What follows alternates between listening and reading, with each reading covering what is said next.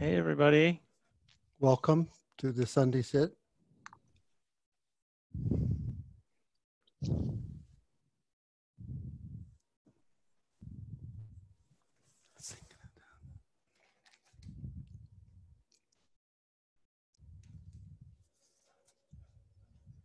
everybody. Welcome. Glad to be back with everybody again. Good for, yeah. Yeah. Glad to be back with all of you again.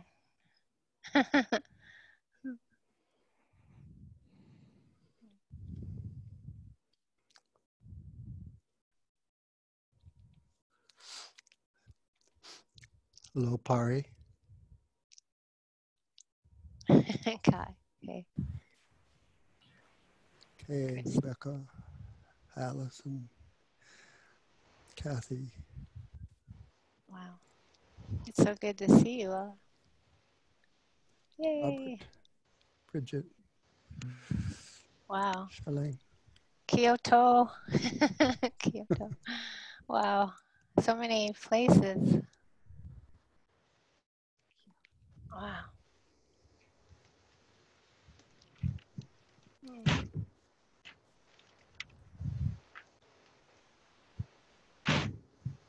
So many places.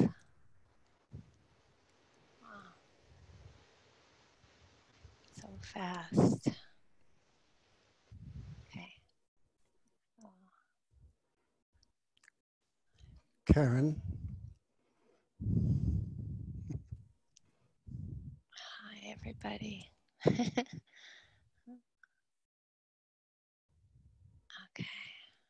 Oh.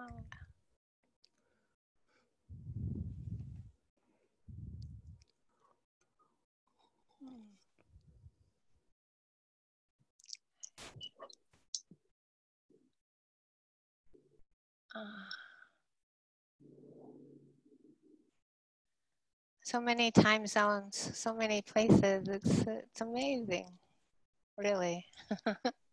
Harry, you're always on the beach. Right. James, hi.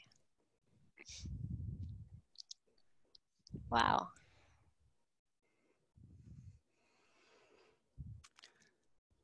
Huh. BC, New South Wales, Hawaii. Wow. Yeah.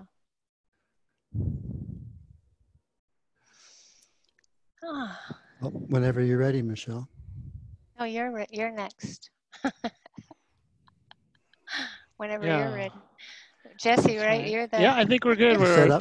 the trickle has started to slow, and so yeah, we can mute ourselves, and Steve will lead the instructions this morning, or this afternoon, or this evening, wherever you are. And Michelle will offer a talk, and I'll take the lead on some questions, and we'll take it from there. So yeah, Steve, thanks. I'll give it to you.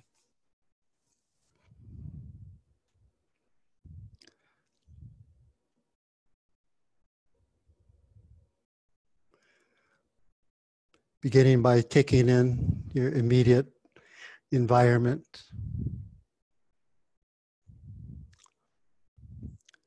The visual palette of colors, the soundscape, any fragrances, flavors, body sensations that you might notice from feeling your posture, however you're practicing in the cushion, chair, your bed, your sofa. How does the body feel from within the body, not from the head or not from thoughts about your posture or about your experience? What's the direct connect? Textures, soft, hard, smooth, rough, grainy, light, heavy, warm, cool. Micro movements, larger, arcs of movement. And the smallest vibrational pulsation or stream. Primarily being body-based, you'll find is one of the strengths of anchoring in the present moment. And above all else, as long as there's a sense of the present moment, everything else is okay. Because we're not adding any weight of attachment, expectation, wanting experience to be different, changing, fixing.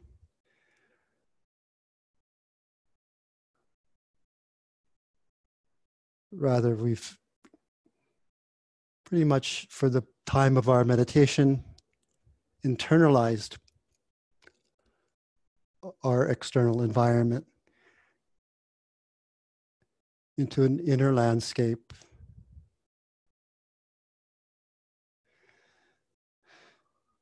And the understanding comes as pretty quickly following from anchoring in the present, using the body or using the breath, using sounds, that awareness synced with experience, that is mindfulness attuned to whatever's appearing right now, creates a spaciousness, relaxation, an atmosphere of true connection and exploration of that moment's experience. Even if it passes so quickly, we don't even know what it was. It hardly even leaves a trail. We don't need to know.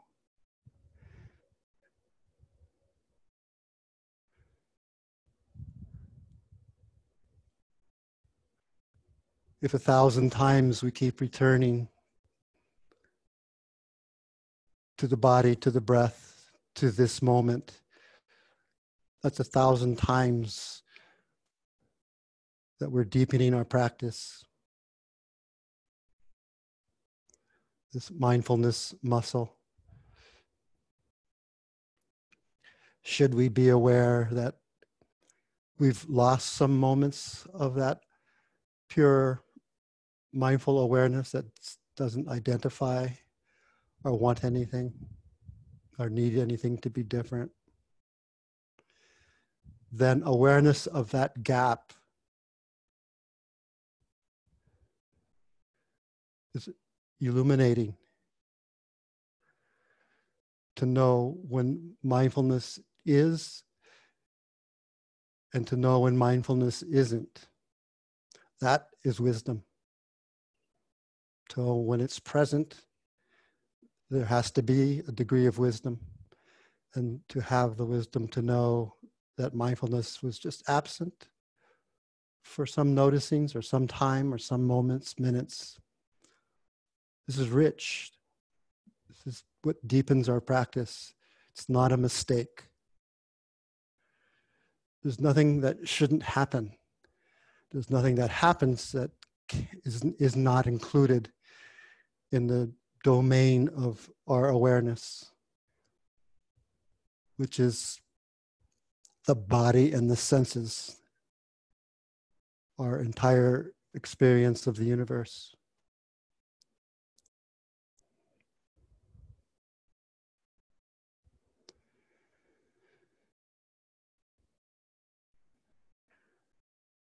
If your anchor is the breath,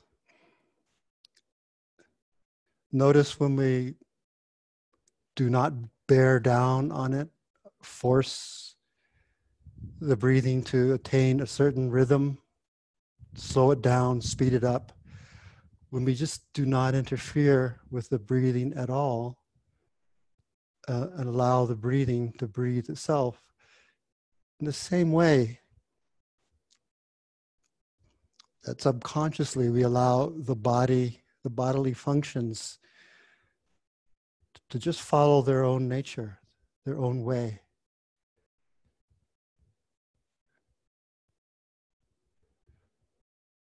So all the physical and psychic, neurological, vascular, respiratory, all the systems just have an innate knowing of their own to keep the body bright, present, to correct error if it goes off. The same way, the same approach with the heart mind. It's natural for thoughts to arise, mental states, emotions, some clear, some in clusters, some vague, some painful, some light and bright, all of them either pleasant or unpleasant or neutral.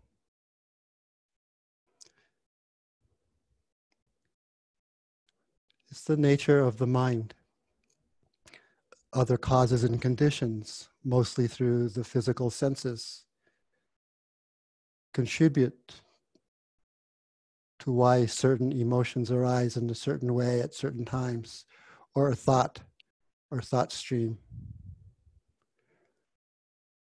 So part of that reclaiming the present, that 1,000 times, is being okay with thought stream, emotions, mental states.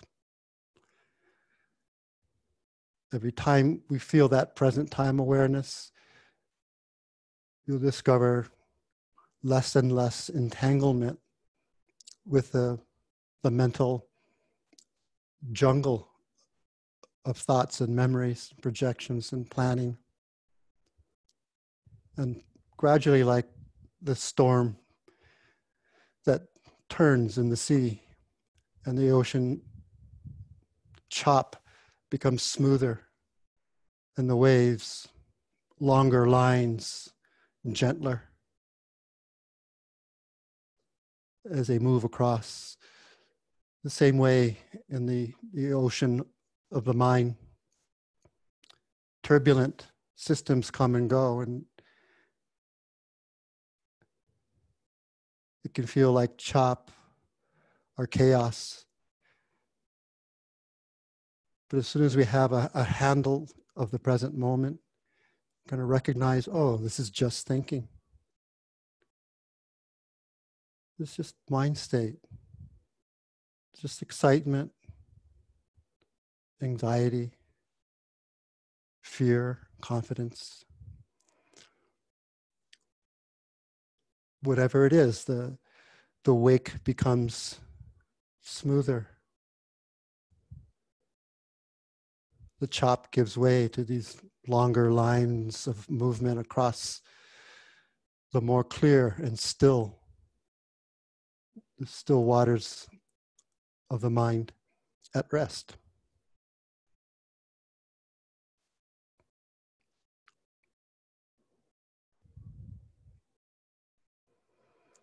And this uncertainty or doubt that arises,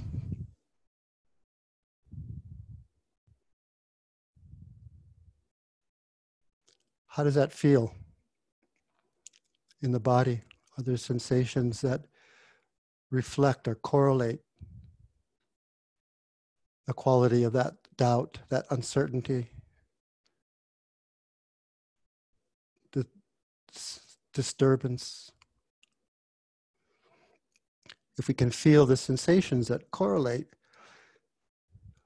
as we feel them with awareness, sense them and know them directly, not through the intellect,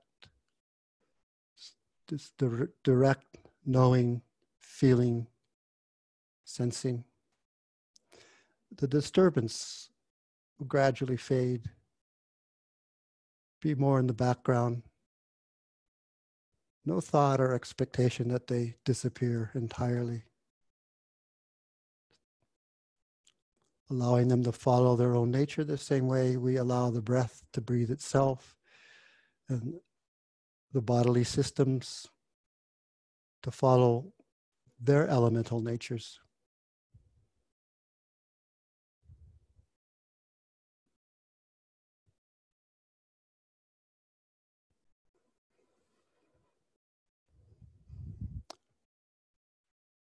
Regardless of what's predominant when it arises, we can sync awareness to anything we intend. So if we do come up against a wall, an impasse, a difficult state, if that stuckness arises, it's okay to reattune, say, to a neutral anchor, like the hands, sound, opening the eyes a little bit, light. If the intention is to sustain balanced energy and awareness, not to avoid or push away, then we can focus as we choose and rest the awareness where we want. Also, not fearing the chaos. Sometimes the energy and confidence are there for the difficult mind state or emotion. Just making space for it, kind of growing the room, the capacity, the compassion to feel and hold whatever is arising, however unpleasant. You'll notice if you just connect with and are aware of unpleasant, it's vastly different than aversion or ill will.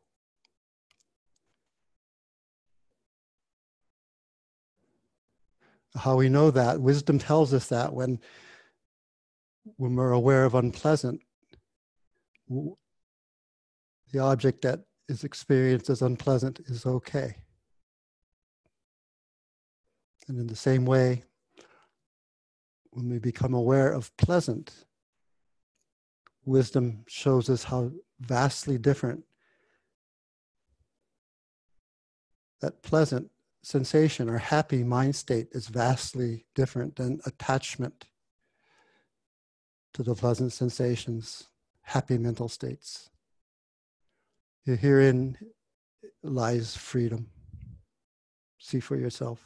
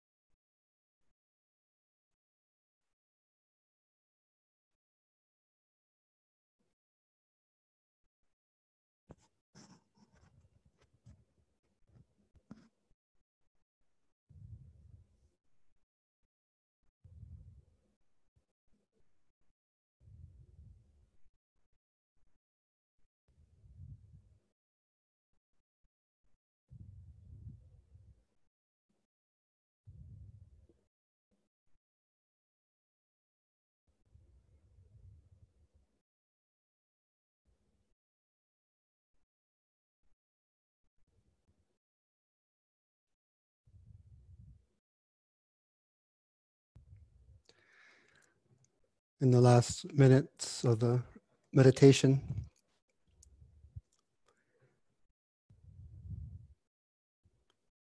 a suggestion is to call up one of the first three of the Brahma Viharas, all of which have a pleasant feeling tone. So if it's just a general desire for friendliness, connection, an attitude of being open, call up the metta, universal, unconditional, loving kindness. Feel it in the heart center and just allow it to follow its own metta intelligence. If there's any kind of pain happening in your life or in the moment, physically, emotionally, mentally, the compassion is a great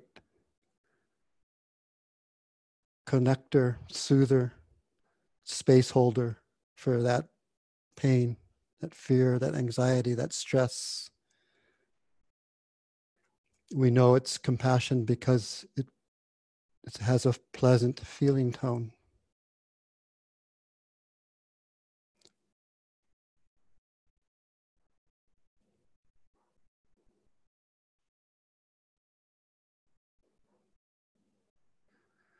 I care for this pain, whether it's your own, another's, the world's. I care. The emphasis on the pleasant nature of the emotion of caring.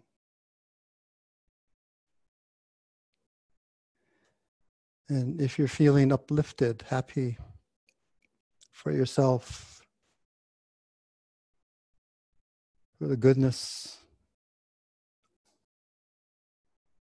and good works of others,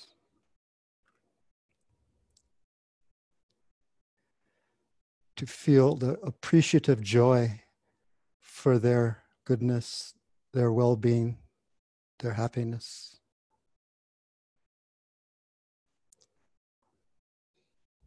May the happiness and goodness and beauty continue as it is.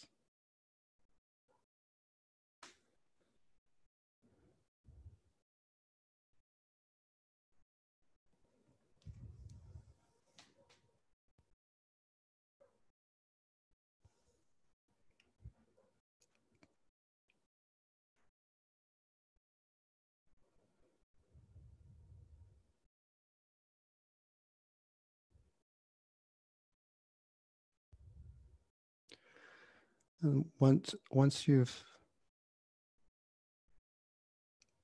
chosen the Brahma Vihara,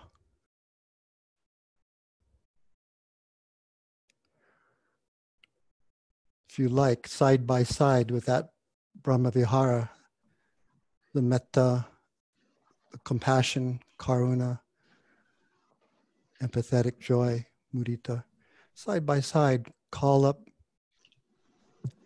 equanimity and feel the emotion of that stability,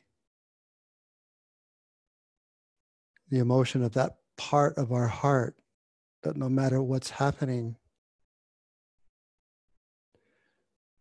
remains centered, still,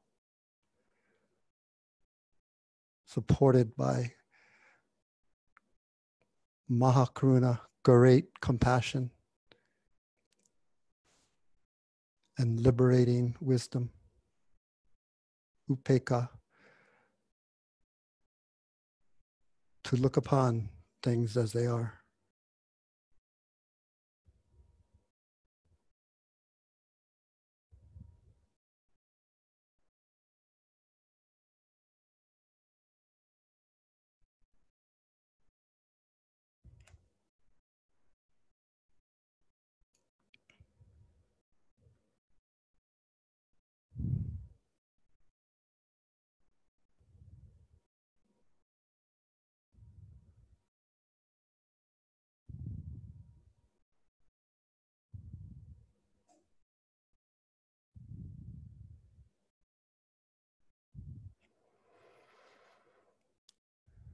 the sound of a bell with no sound.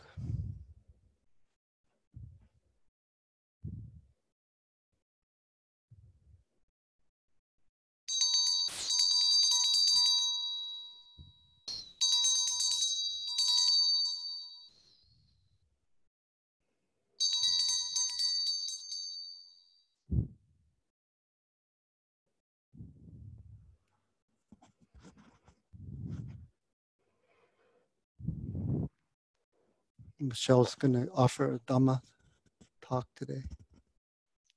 Thank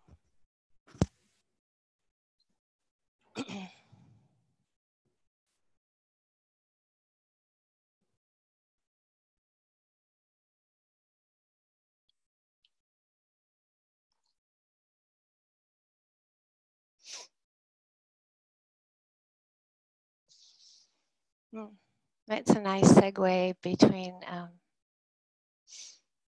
the Vipassana and understanding the difference between being caught and identified and being free, and the Brahma Viharas. It's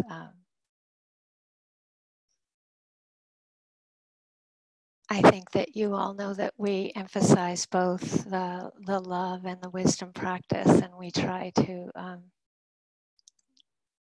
help us all infuse our practice with both the fragrance of love and wisdom.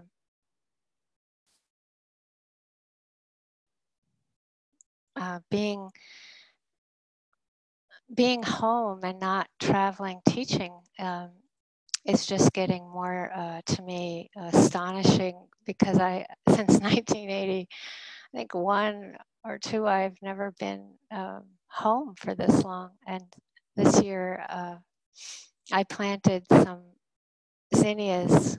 Not that many, I live in the desert, but I planted 3 zinnias and have never had them in my life before. And one of the flowers came last week, and there are these beautiful petals. The one flower is orange, one's lavender, one's purple. But each of them has an inner center of like these gold stars, like gold star flowers, like very small in the around the middle, not the middle. So there's these beautiful petals, and then it's like a lei, like in Hawaii, a lei of flowers, but the flower actually has a lei of flowers around the center. And it felt like such a powerful metaphor. And somehow it seems to have led me to a few other beautiful metaphors that I wanted to share. And one is where I live on the Big Island. There's a mountain called Mauna Kea, and it's known as the tallest mountain in the world from the ocean floor. And next to it is Mauna Loa, the largest mountain in the world by mass. And where I live, I can walk up to a certain place and look out at them. And recently went up to 8,000 feet on Mauna Kea, where some people are trying to restore the dry land forest there. So I don't know if most of you know that a lot of the environment in Hawaii was decimated, and the dryland forest was pretty decimated. At first they brought in mouflon sheep and then cows, and so there's this one little teeny patch that is protected, and there's a tree called mamani trees that have these beautiful yellow flowers. And then there's one bird, the palila bird, left. It's endangered, but it only lives in this one patch because it eats the mamani pods. So we went up there, and we heard a story of, in the old days, that where I live, you could look up at the mountain and it would look like there was a whole lei surrounding the mountain of these mamani flowers, these beautiful yellow flowers. And I felt like, oh, here's this beautiful zinnia, and then this story of how it used to be. And I feel like the Vipassana and the Brahma Vihara practices are like these lays of flowers that we can't always see in someone, but that they provide like an oasis and a fragrance of peace and loving kindness that can really make us weep with rejoicing when we meet up with it. It's like it's that important. It's like it saves our life to know that's possible. This is from Mary Oliver. It's a poem called When I Am Among the Trees. When I am among the trees, especially the willows and the honey locust, especially the beech, the oaks, and the pines, they give off such hints of gladness. I would almost say that they save me, and daily. I am so distant from the hope of myself, in which I have goodness and discernment, and never hurry through the world, but walk slowly and bow often. Around me, the trees stir in their leaves and call out, "Stay a while." The light flows from their branches and they call again. It's simple, they say. And you too have come into the world to do this, to go easy, to be filled with light and to shine.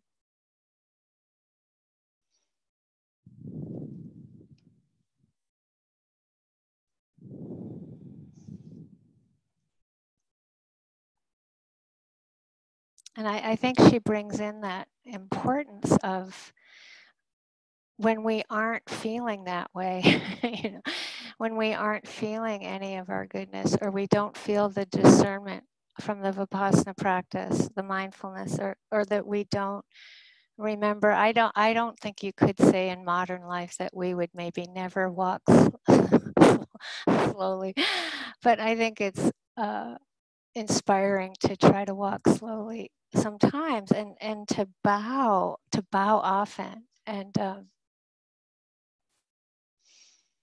I find that in my daily practice, I tend to take a walk before I do a sitting. And when I take a walk, I really work at just like I take time to just be aware of seeing. And then just take time to be aware of hearing. And take time to be aware of the body sensations in my body, and then the bottom of my feet, and then knowing, the mind knowing.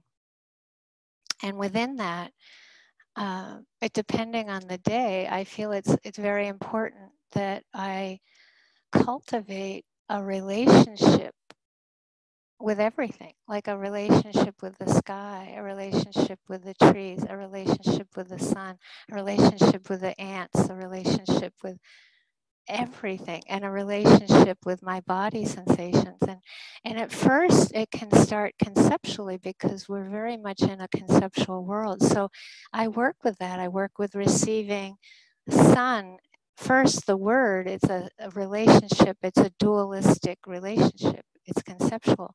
But as the seeing happens and I slow down and I receive the sensations in my body and the sun, it becomes non-dual, right? There's no sun, there's no me. There's just the direct experience of warmth, or the textures of, those textures of the movement of even the sweating, or however, the bottom of my feet and the heaviness. And it's just shifting to the relationship with earth, but directly relationship with air, water, fire, that it shifts, right? But I don't start there necessarily. But the idea is to renew every day the strength of these relationships. Very, very important. And it actually, if we do this, even not every day, but I try to do this a lot, then I'm ready for things are as they are. Because there's a whole, there's a eight, not H-O-L-E, but W-H-O-L-E. There's a wholeness of loving kindness, of metta, Brahma Vihara, that it's restorative, it's renewed. But most important, being ready for things as they are, being ready for the truth of how things are, that requires the strength of metta. It requires a strength of these relationships.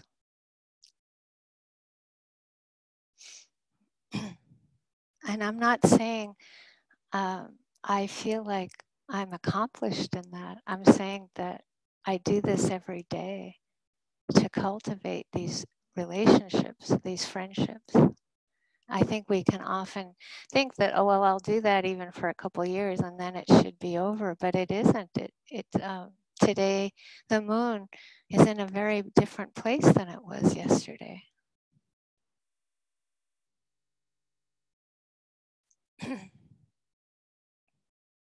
So shifting, as Steve shifted us to the pleasant, unpleasant, neutral, it's like shifting to things as they are will include the vicissitudes of life. Is that better? Can you hear me okay? Try that. Sorry, I interrupted you. Lower? No. Higher. Well, you must have the mic perfect. Okay, just leave it like that. That's How's that? Is that good? Okay.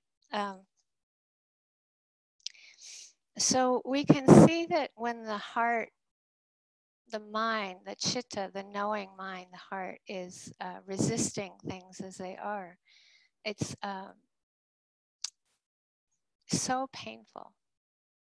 When we think of the phrase, may you be happy and peaceful of heart, or may you be free from suffering, it's often I am wishing initially for myself or others to be shifting from resistance to acceptance. And that often cannot happen without the kindness, without the loving kindness, or as Steve brought in, the compassion, the mudita. And so learning how to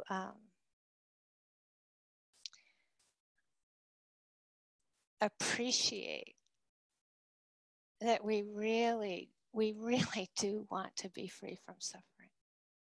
We really do want to be happy and peaceful of heart.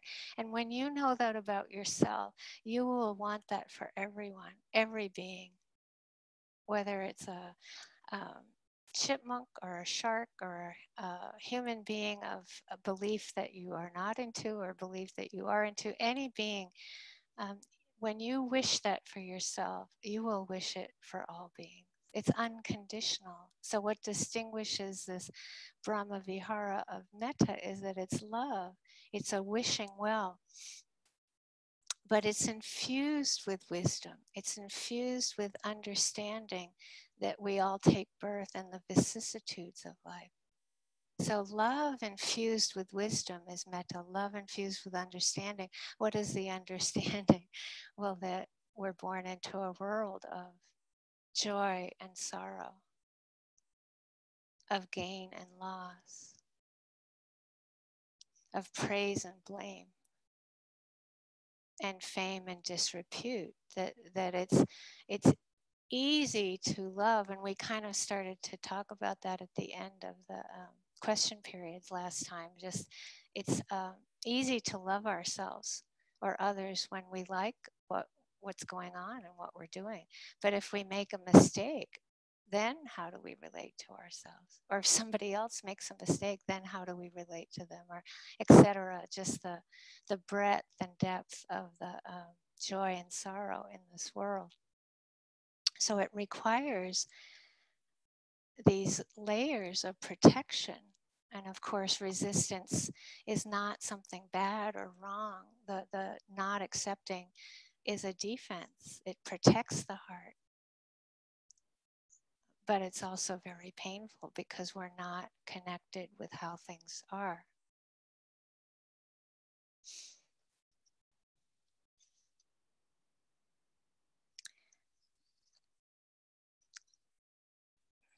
So another metaphor that has come into my world, including the little gold lay of stars that to me are like the Brahma Viharas. They surround our heart, they surround our body, they protect us.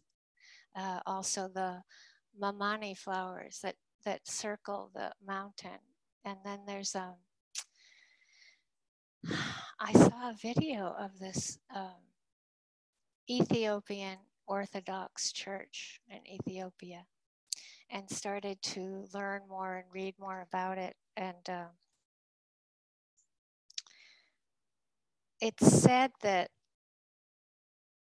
for a church to be a church, it has to be enveloped by a forest.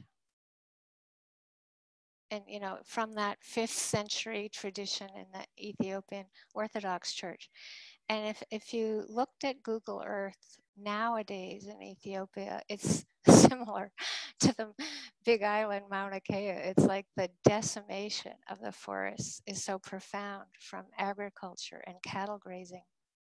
But most of the churches have still tried to maintain some lay like a forest around the church because the forest is considered to be integral to the church, but it's getting smaller and smaller. So there's this wonderful man, Dr.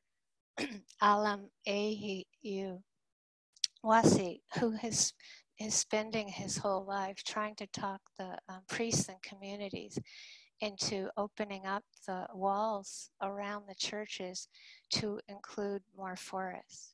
And then he's worked with in some place since 2002, and they've knocked down the wall that they built, and they're building another wall that's bigger around it. And there's a saying that every time a person plants a tree, that every time the wind blows through that tree, that it prays for that person.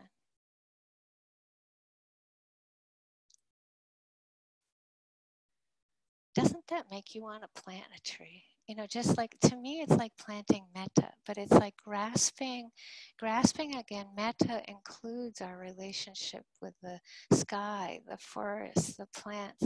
It's not just about us or humans, and to get a sense of the vision of that, the vision that, you know, for Steve and Jesse, we saw this video and we're like, yes, that's what we want to do on the land on the Big Island.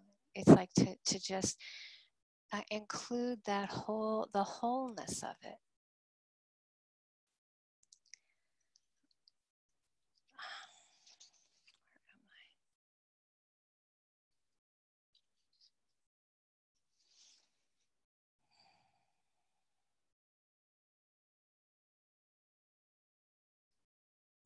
So in this old tradition,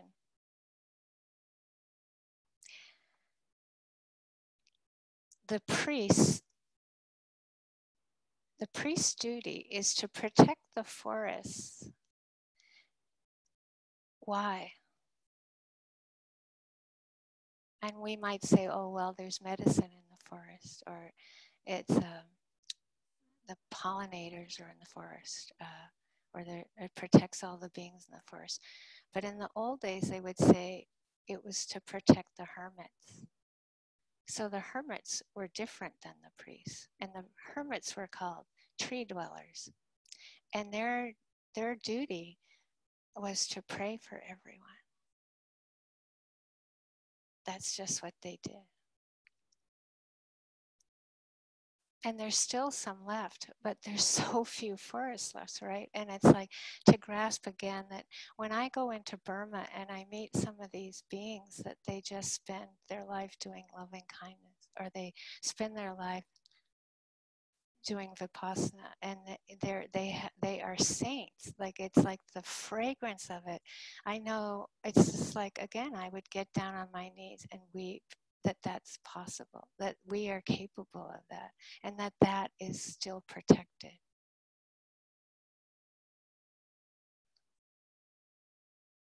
And here it is again, a different tradition, but this understanding of the importance that the goal of some of these hermits is to become invisible. Very few can do that. They have to be, it's, the different languaging, but it said you have to be so holy to become invisible. But yes, there are beings there that are just praying for our well-being.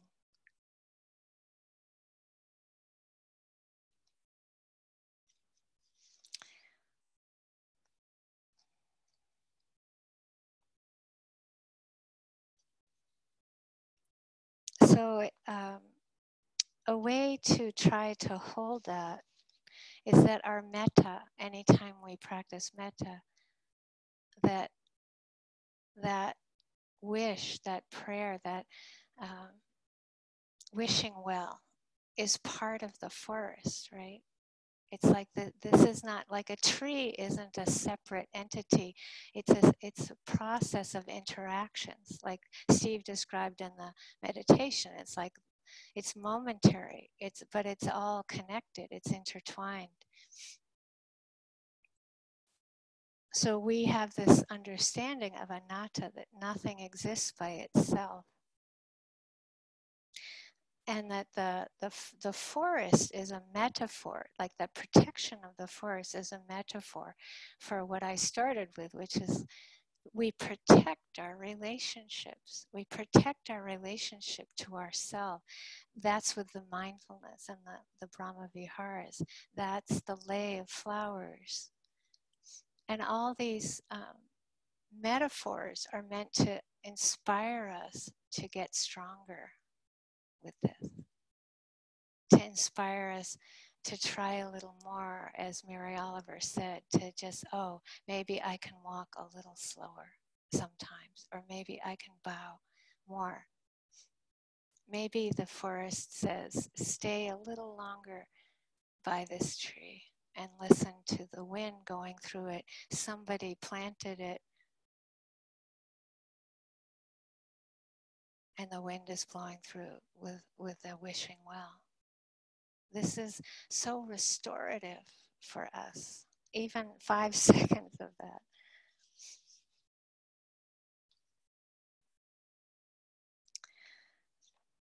This is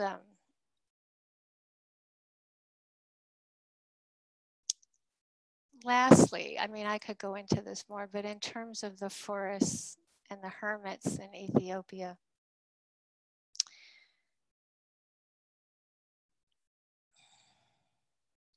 the hermits were considered, because they were praying for everybody's well-being, that they were considered a protection. So, it's like to know that every time you're practicing loving kindness,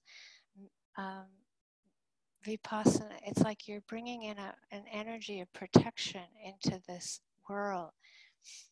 The historian Benedicta Ward said of the hermits in the desert, this is in the 4th century Egypt, the monks were like trees purifying the atmosphere by their presence. And so, we have to see that however a language works for us, that as, and when we heard the instruction to check out the difference between being attached to pleasure and just being with it, and knowing that just being with it is very different.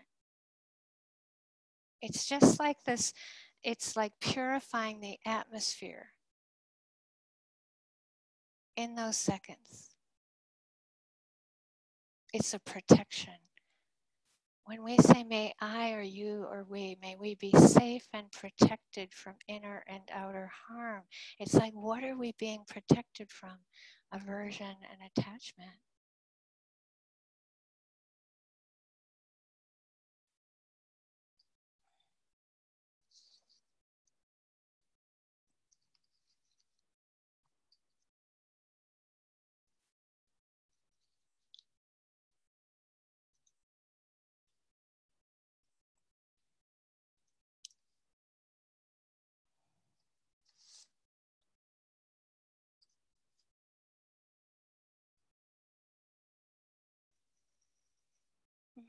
So we find our way, we navigate,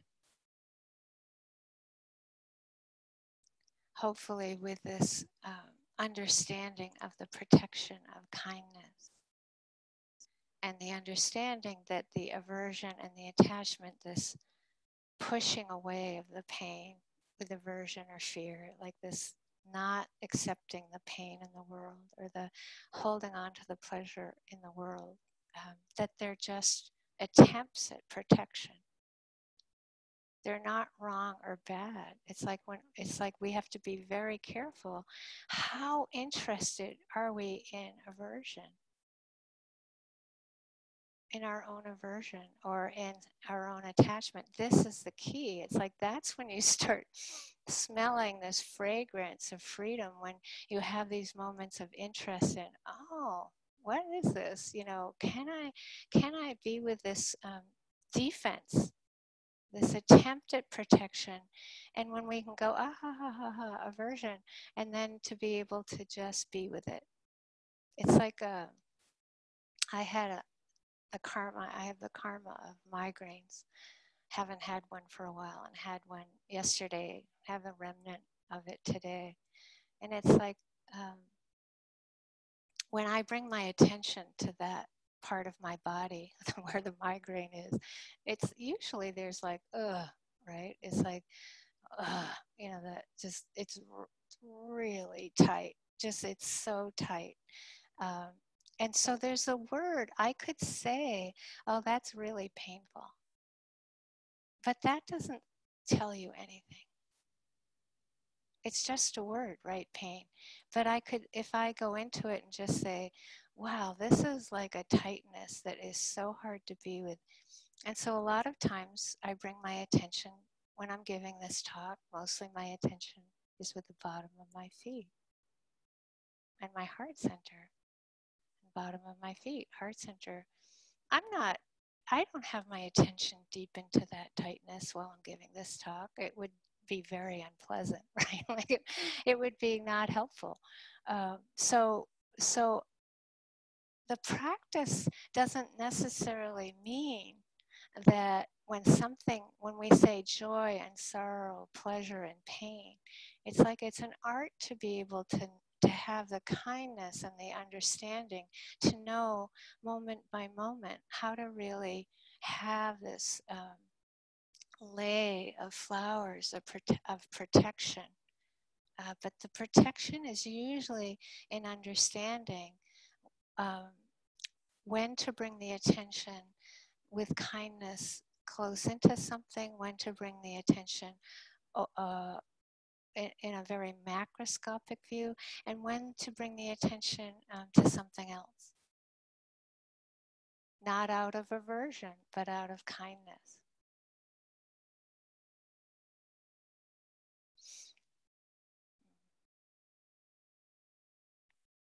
I'm trying to watch the time.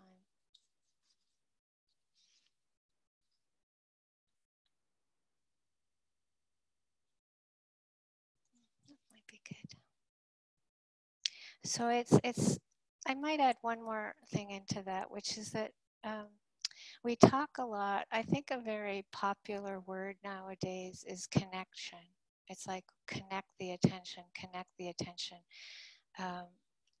But when we talk about moment to moment, sixth sense door awareness, the idea is also connecting with the movement of life, with the change of life, with as much kindness as we can, but also it's a process of not controlling it.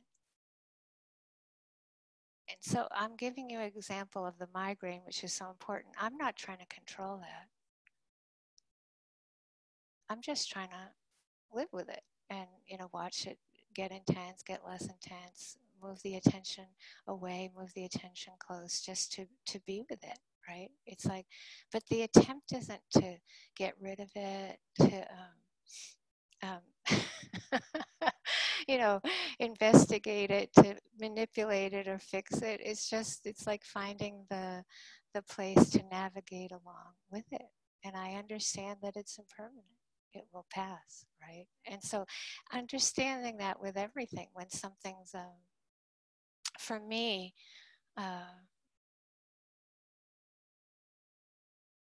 whenever I get to go up into the mountains, which is very rare, and up there with the Davis, I find it hard to leave. It's like a homeland. It's very powerful for me, and it's hard to leave. But it's just like I'm giving you a different example. It's like the migraine is intensely painful up in the mountains. It's so pleasurable for me. And it's intense. It's as intensely pleasurable as it's intensely painful with the migraine. And it's the same kind of process where it's like, oh, time to go, and just appreciating that I could be there. So instead of holding on, just like, just shifting into the gratitude. And the gratitude for these beings who are trying to conserve this place. Just, these trees aren't that big, but they're protected and they're growing. And these, again, it's so important to see these things as metaphors. It's like anywhere where there's conservation and conserving. When you conserve 10 minutes for some loving kindness, it's the same as having a piece of land that you're trying to conserve, a tree or a bird. We all have so much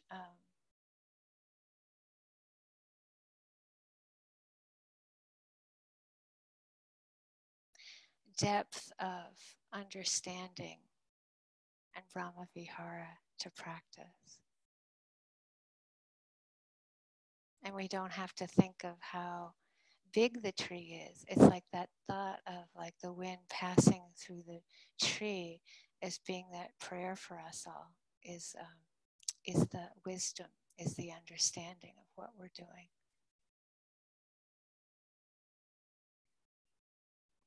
So may we appreciate the role of the beings that just practice metta or vipassana all the time. The beings that are out in the front lines, hardly getting to practice in that way, but are bringing as much kindness and understanding as they can into what they're doing in this world where it's important as well. It's like we all have our place in it. I think most of us are trying to do a bit of it all. Okay. Time for questions.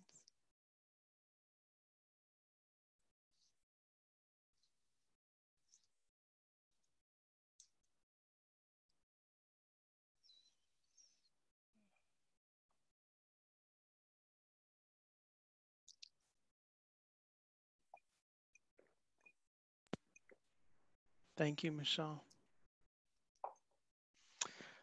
So yeah, as normal, we have some time for questions. If anyone has any about your practice, about the talk, about the instructions, anything that's come up for you, I'll sort of take the lead on it. But if you have a question specifically about Michelle's talk or Stephen's instructions, of course, you can ask any of us in particular. Because we can't really see everyone visually at the same time, if you have a question, it'd be best to correct me if I'm wrong, because as the host, I don't have all the things. If you click on the participants thing on the bottom, over on the right-hand side, there should be a little hand there where you can raise your hand, and then I can see here whose hands are raised for a question. And we'll sort of take it from there. If that doesn't seem to be working, you can just kind of write a little note to me in the chat to say that you've got a question. I'll put you in the queue.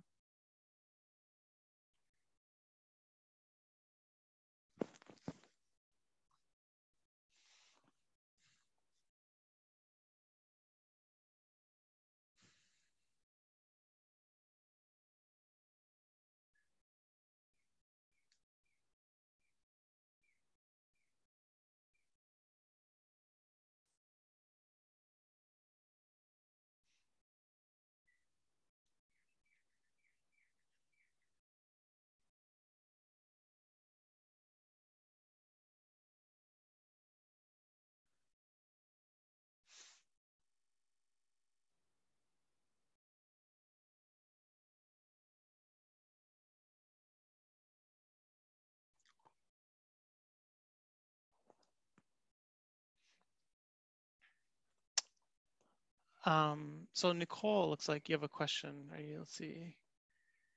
Can you unmute yourself there? Yeah. Yeah, hi. Hi. Hi. My question is about doing metta for someone who has passed. My I don't remember how to describe it, but my gentle being, or the person that I would go to first, has passed recently. And obviously I'm grieving, but I'm also just wondering, I would love to hear your thoughts on sending metta to the souls of loved ones who have passed, and just, yeah, that's the question. Yeah, yeah. I'm sorry to hear that. It's, of course, it's hard on anyone we care about. Or sometimes people we don't know we care about pass away, but when they're actually someone that you use for the practice in this particular way, it has its own, I think, particular challenges. I'll be curious to hear what Steve and Michelle have to say. There's a range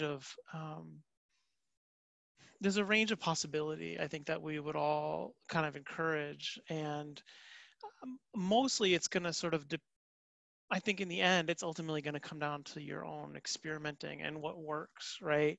I think that you pointed out the basic dilemma, the basic challenge of practicing, of trying to find and connect and sustain a relationship with the tenderness and the well-wishing and the as Steve was kind of laying out, the beautiful feeling of that with someone who there's currently a lot of grief associated with it, right? It could be the same if it was someone who there was a lot of anger with, or a lot of desire for. It's like this sense of, like, because there is a process that you're in the midst of where there's a range of kind of understandable emotions that are arising, it is going to tend to be particularly challenging to just find our way to the loving kindness and the care. And so there's the level of, like, where do we have to sort of navigate the relationship between that care and sadness and grief, and whatever unresolved pieces of relationship might be there, loss of future hopes, the sort of like the whole package of what we go through when we've lost someone that we care deeply about. And whether it feels helpful, whether it's possible to connect with just the loving kindness, whether it feels helpful to just connect with the loving kindness or not, are sort of two, I think, just places to keep exploring, right? So there might be times where the grief is not the predominant thing, and you are really mostly in that sense of appreciation of their goodness and of the relationship you had and the beauty of their character or their actions or what have you. And so that sense of just like natural connection with your appreciation of their goodness, of your love for them, if that arises, no one is gonna ever say, like, oh, don't don't do that. It's like, it's beautiful if you can find some place of connection with that, especially amid the grief and the kind of heartache that might be there.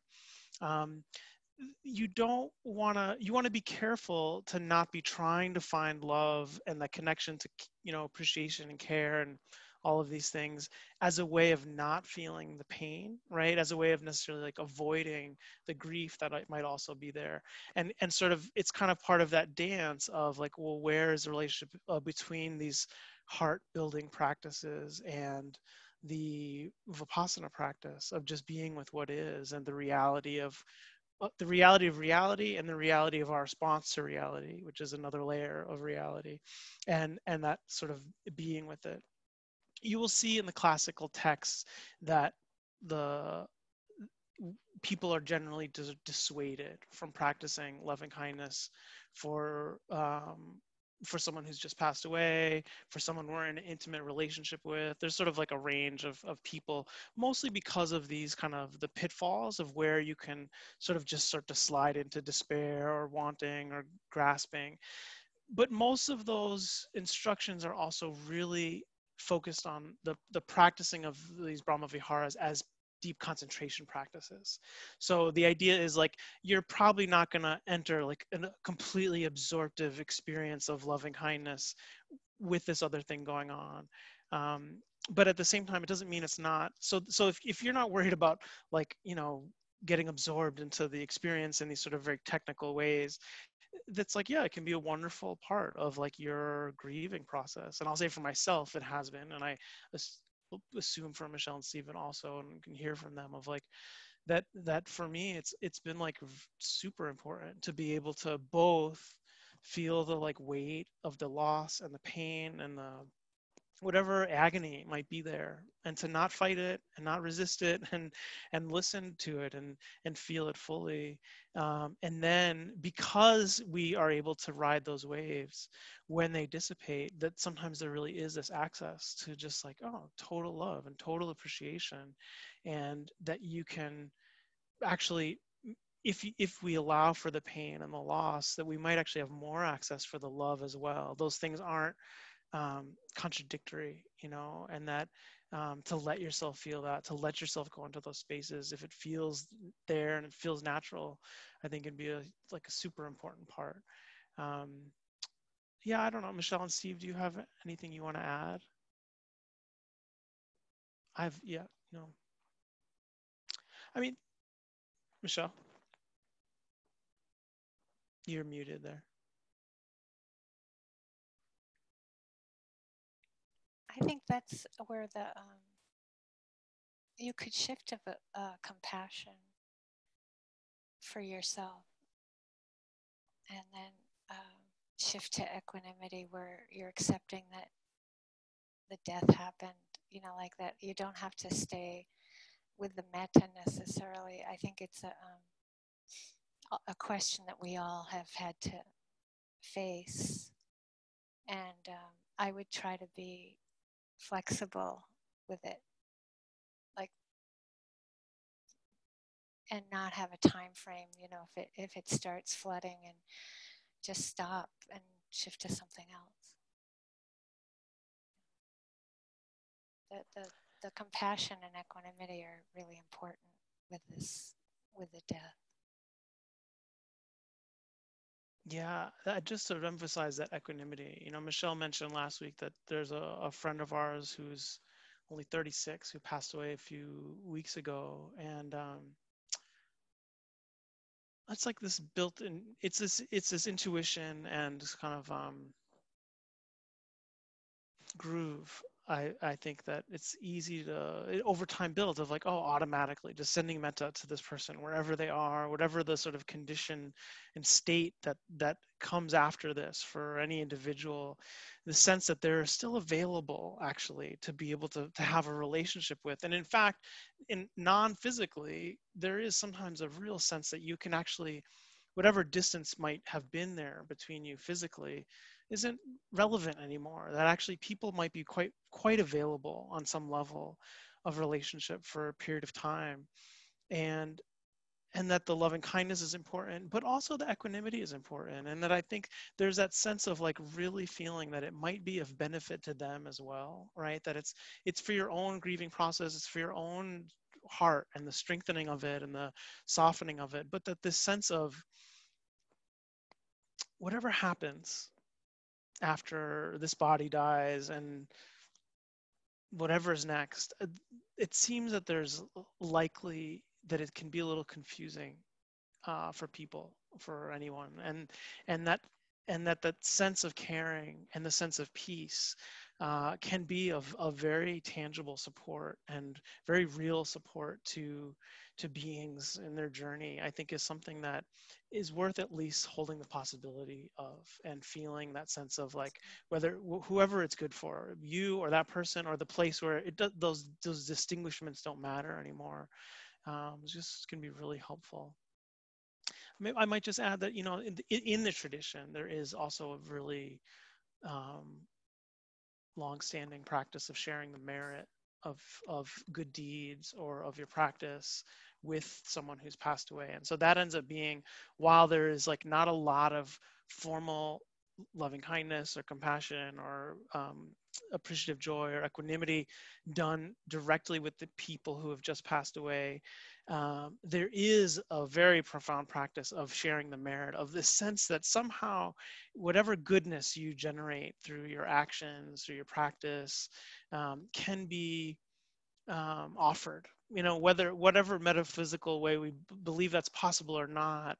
The intention of the heart to do that, the intention to honor someone with our goodness, and to have our own goodness and our own beautiful actions be sponsored by, supported and inspired by someone else, and our well-wishing for them, is something that's very much encouraged and practiced throughout this tradition and these traditions. And it might also be something that you can kind of do, it could be at the end of a sitting practice, or even just at the end of a day, these days of being like, oh, whatever good deeds I've done today, it's like, may it go towards supporting this person on their journey, may it go towards their happiness and their well-being. And at the very least, there is a good quality that develops in our own hearts, and may be of support of them as well.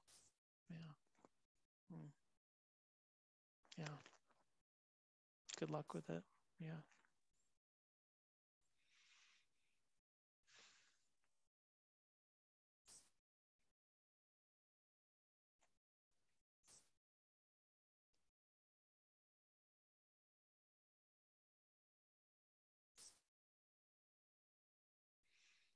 Looks like Molly, do you have a question there? Yeah, hi. Hi.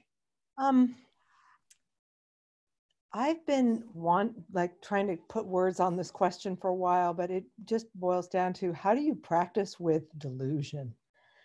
I feel like I've really experienced the subtleties of wanting and aversion, and I have categorized myself as an aversive person, and kind of went through that and went, no, you know what? I think I'm clingy, and now I'm really into delusion and lost, confused about delusion. And I'm very indecisive as a person. And I wonder if being indecisive is not delusional, actually. Like just being unable to hold the of multiple perspectives. But anyway, I would love it if you guys have something you want to riff on that with, because I'll take anything right now. Yeah.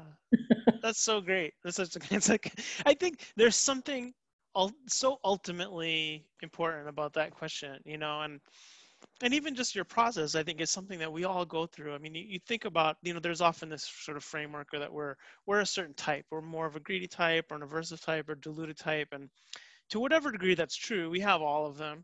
And that, I think, it is in our maturing practice, it's like we go through these first more, like, as Michelle, the way Michelle was framing it, our most immediate defenses to the instability of life and the uncertainty of things. And so some of ours may be more aversive, as like our initial line of defense is like, not liking, stress, anxiety, the kind of like, whatever the range, fear, of anger, there's a whole spectrum of that can look like.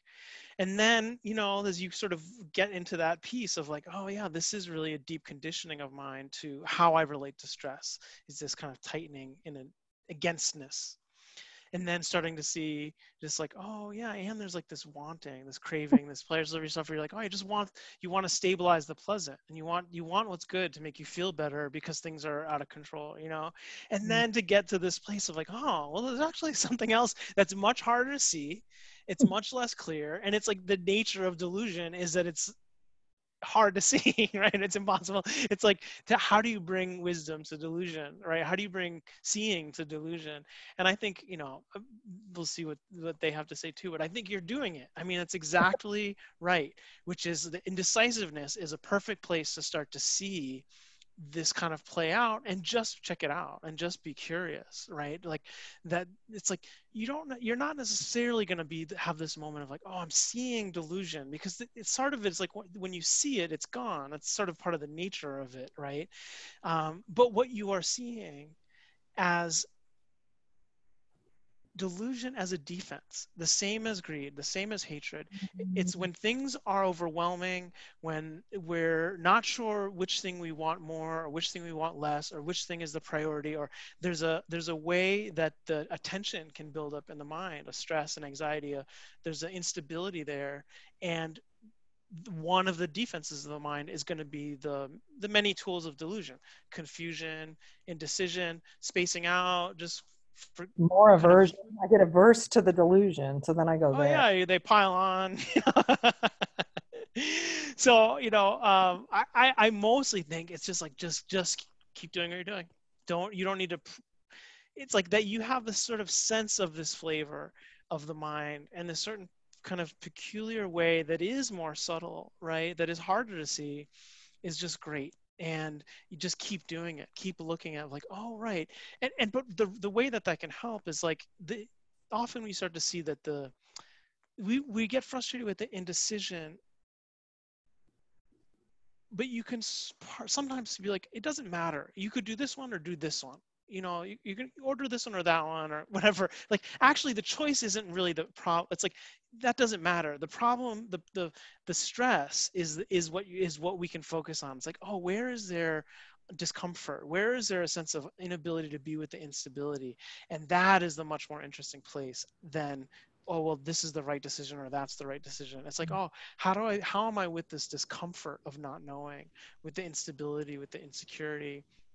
And if you are more of an aversive type, the delusion, and I can say, speaking from experience, is like the least part you're gonna want to see, right? Because I am definitely an aversive type, strongest, and part of the good side of all of these have good sides. The aversive type will tend to be very clear, and so when the aversive type is not clear, it's not comfortable. Like, that feels like really, really uncomfortable. And so for the aversive type, it's like the delusion is like the worst thing to have to kind of feel. So it's just like, you also want to give yourself some patience with that. The greedy type tends to have a lot of access to love and kindness and connection and joy, and that's like a real beautiful quality. The deluded type will, when the confusion isn't there, there's going to be more access to sort of, equanimity and some basic okayness and some neutrality, which is often a very balancing thing that gets brought into relationships or into groups. So, know that they all have their sort of positive sides, but that you can, keep doing what you're doing to check it out. Thanks. Yeah. I don't know, do you all have any, Michelle, Steve, anything you want to add to those? Steve, I have to unmute there. There you go. Just quickly, Molly, to frame it as for practice purposes, if you take the 5 hindrances of attachment, aversion, sleepiness, restlessness, and doubt,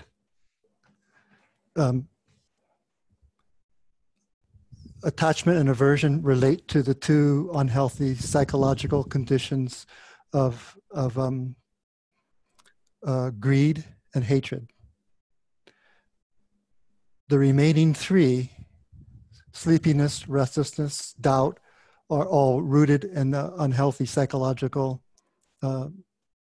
root of delusion.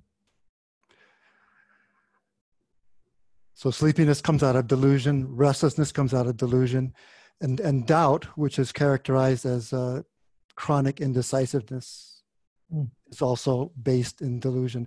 So it just gives a handle on how to practically work with it, like what's coming up in the moment, rather than just your thoughts about, well, I used to be the aversive type, and now I seem to be the deluded type. That might not get you into the feeling the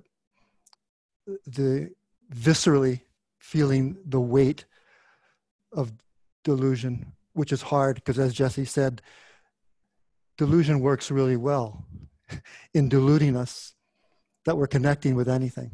Yeah. It'll bring up doubt about that. It'll bring up the defense of sleepiness. It'll make you restless. So you just want to connect with what is there, what you are feeling. Go to the body. Thank you. Yep. Yeah.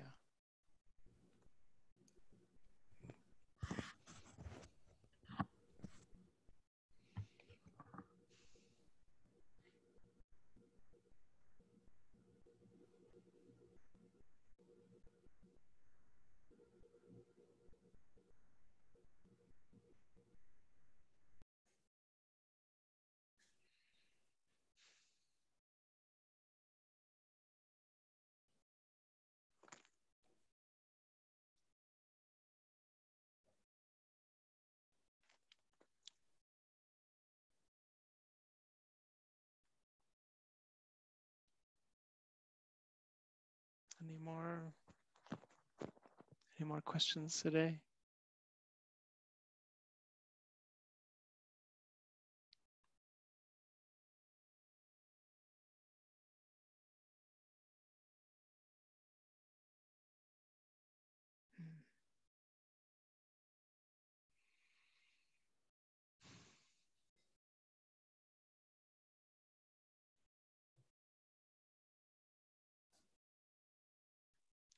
All right. Well,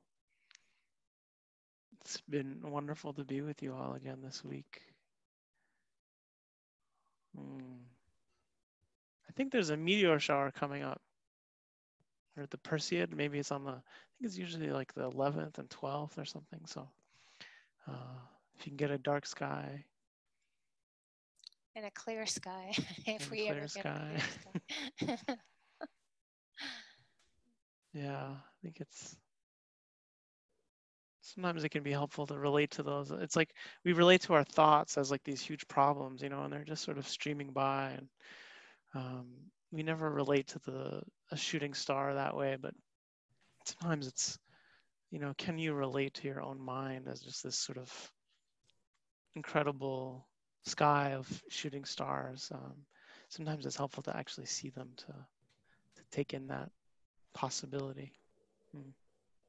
So be well and take care, and hopefully we'll see you again next weekend. Yeah.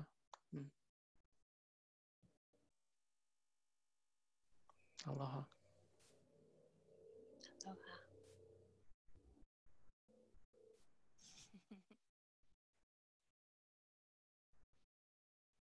Good to see you all. Metta, metta.